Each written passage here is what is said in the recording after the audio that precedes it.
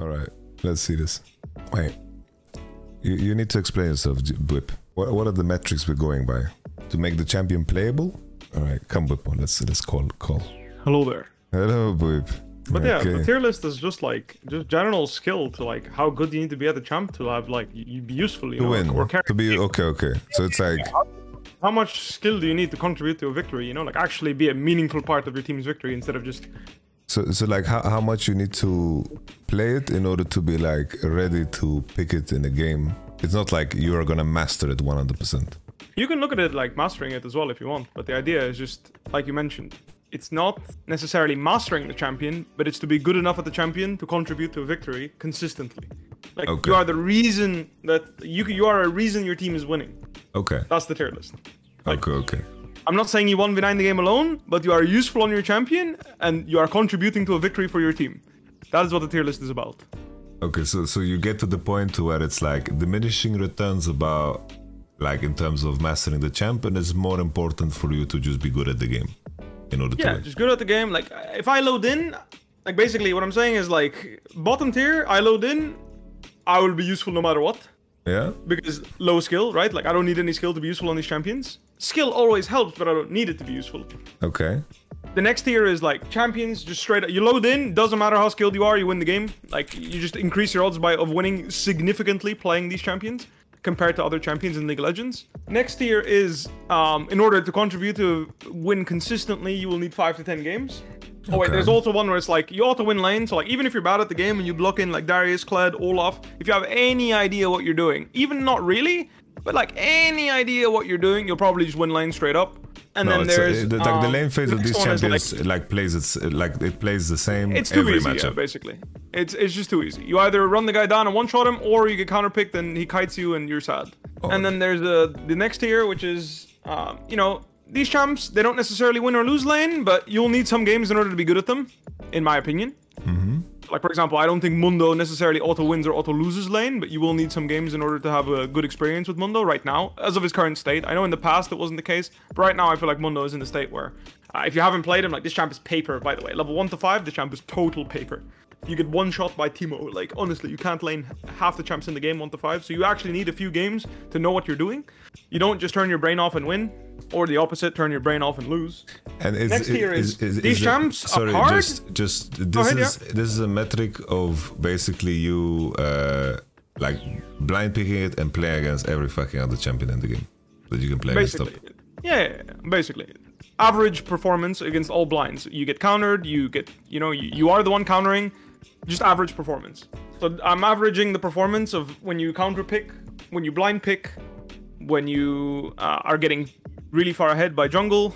Like, for example, I still think you need 30 to 50 games on Gwen and Camille to consistently carry the game on these champions. I don't think you just win the game when you lock in these champs and you hit Divine Sunder. You still need a lot of games to carry the game.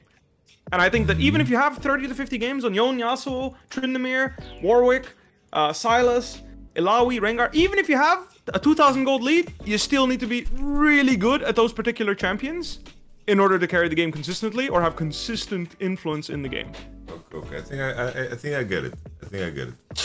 Now I will critique you.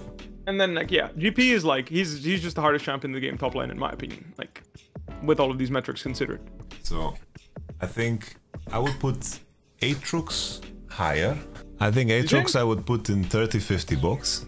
Really? You think Aatrox is that hard? I don't feel like you need that many games to be the good. I would probably not want. I would not put Gwen in the 30-50 box. I think at some point, at least, I think a lot of fights, at least in my personal experience, I feel Gwen is very intuitive in what you need to achieve. And then I think also Jace, I would put Jace higher as well. And then, Riven I don't have personal experience with. So I can't put my finger on Riven. I mean, I'd say for Riven, the reason why she's not in unique decision making is I think if you're just good at the game, you can transfer a lot of her skill. I do think she's a very hard champion, don't misunderstand. I don't think you can just play her and like be willy-nilly carrying games. However, I also think that her AD ratios are so insane that if you know, and if you have any decent like basic level skill of League of Legends bruisers, you can, you know, you need to practice one combo, and if you get that one combo down, you'll one-shot everything on your screen. And you can abuse that same one combo for 30 to 50 games and carry games from that point onwards. You never need to actually employ unique decision making or learn unique combos to her in order to like go crazy. You can just learn one combo and you should abuse that one until the very end of your climb.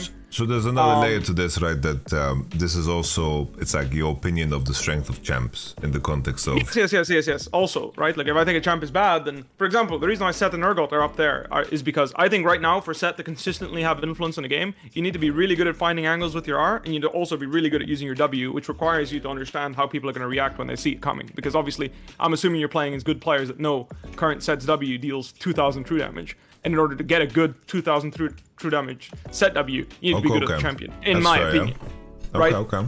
I know he can do that, and I'm saying you need to be very skilled at him to get it off consistently in games, right? Like the amount of times you can just R in W, whiff it, and then die and still be useful exists, but I don't think that is a good representation of the skill you need on the champion to be useful. I think that's just, you know, the bare minimum you can squeeze out of him. And he's still useful. That does, like, same with Urgot. Like, I don't think Urgot is particularly difficult, but in order to set yourself up consistently to get a good Fear Beyond Death, I actually think you need some serious champ skill. Okay, so basically the tier list is, if you one-trick a champion for 100 games, this is the point where you'll begin to see returns in the current context of the game and the meta. Not 100, I'd say 30 to 50, and you'll see results past game 50.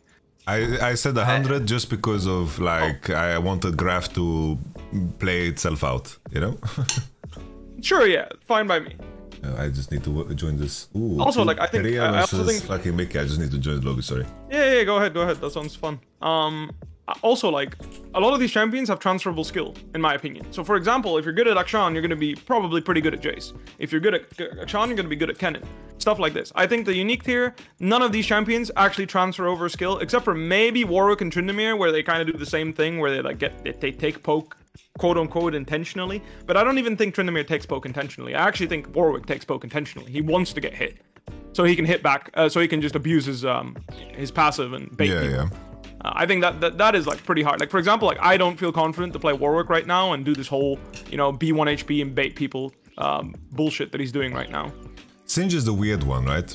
Because it's like, there are some champions, if someone explains to you how you need to play certain matchups, that information can go such a long way, but if you have to figure it out yourself, it's gonna take you way fucking longer.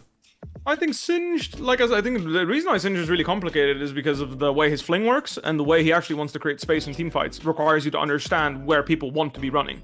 It's not as simple as, like, oh, I'm running in front of you and I win. That only works if you have more movement speed. But in order to create, like, consistent space on this champion with his, like, with his Q, I think you actually need pretty good insight on how to play the champion. Again, that's my opinion of him. I have a pretty high opinion of how difficult this champion is, because also his W, for example, W placement can be extremely complicated in my opinion. Like, for example, whether you should use it to catch a squishy champion off guard, or you should use it to either you catch a squishy champion and run at them, or you're saving it for a better opportunity. I think these are pretty complicated situations to play personally. Obviously, it's nuanced, but I think W usage can be game defining almost. And I don't think it's easy to use his W at all, unless you're using it to, you know, make picks on squishy champions. But again, I'm not just assuming that, I'm also assuming that you have the skill to recognize when you're not making a pick on those squishy champs. For example, like, there's this W that I did against Top Esports where I W'd their front line. Yeah.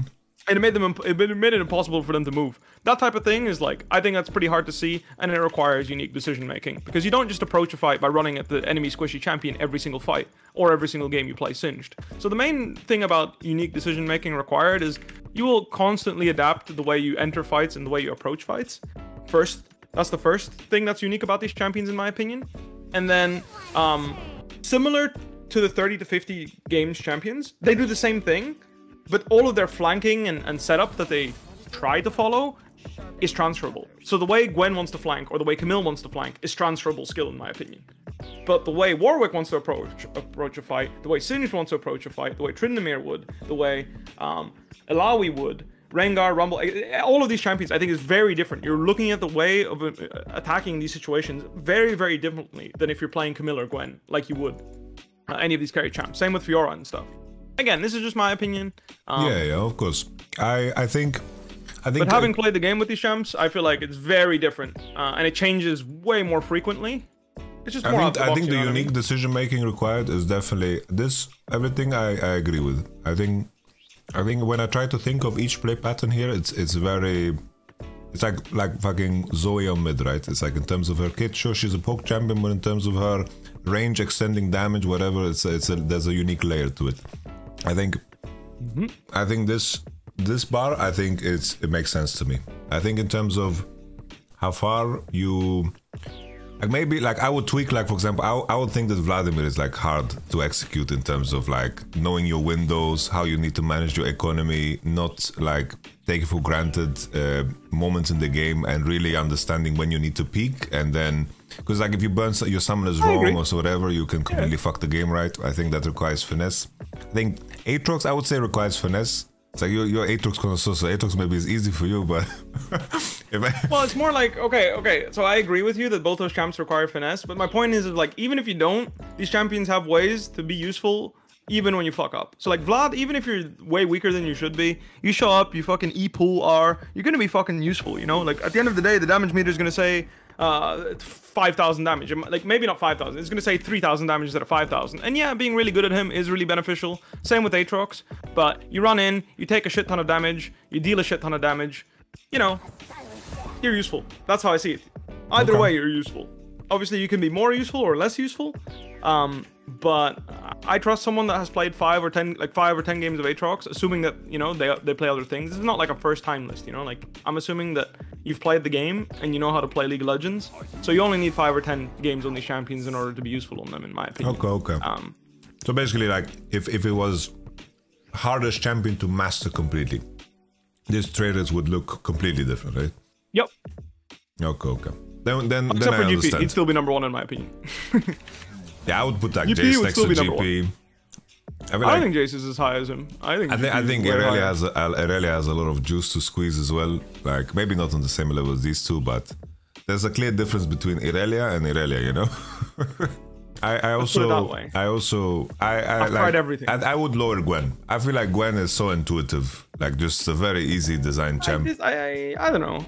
Maybe she's too OP, but I feel like to be really fucking good at this champ, you need some serious skill. Like I feel like the difference between Bin Gwen and the average pro Gwen, sorry bro, but it's a pretty big fucking difference. But then we're having a conversation about mastering it again, right? But I think that's the thing. I think I also consider that, you know, like I want to say like. Same with Irelia. Like I think if I put Irelia, actually, like I would put her in auto win lane tier. Same with Fiora. I'd put these champs in auto win lane tier if I didn't consider mastering the champ at all. I consider it somewhat. I don't consider it as like the main focus, but I do consider that the champion is somewhat difficult to master, and that will make it higher on the tier list for me.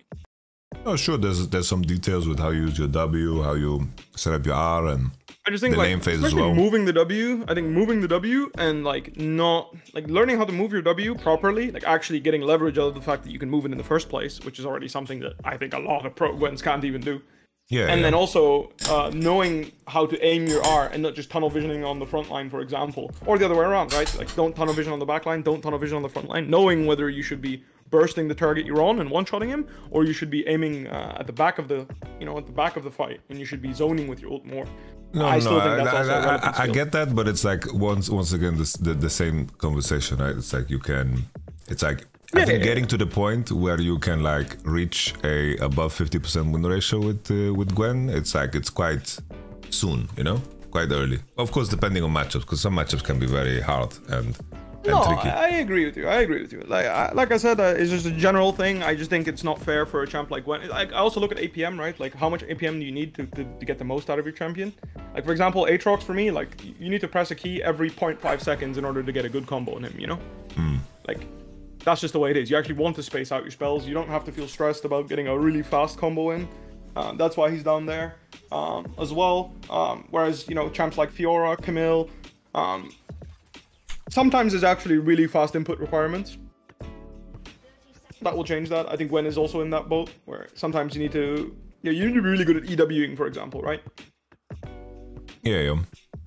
There's just small things where, like, I can agree that Gwen can be, you know, at 5 to 10 games. You know, maybe 5 to 10 is too little. Maybe 10 to 15 would have been more reasonable as well. It was just something I did for the lulz. I don't really mind. Like I said, I can be wrong. Some guy was really adamant that Yorick was not low skill, so, you know, it is what it is. I agree. Yorick has a lot of high skill, a lot of high skill concept, but at the end of the day, you either put someone in the baby cage and run at him, or you miss the baby cage.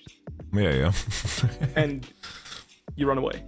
There's some uniqueness to like how you manage your maiden, and there's the graves and whatever. I think it's not like instantly intuitive, but it begins to make sense after just a couple of games. Yep. But then after that, you're kind of doing the same thing over and over again. It's like you're hoping that you can win your lane so you can push, and then after you push, you can choose if you are gonna throw shit at him under the turret and hit the turret, or you're gonna walk and put some baby cages. Pretty much.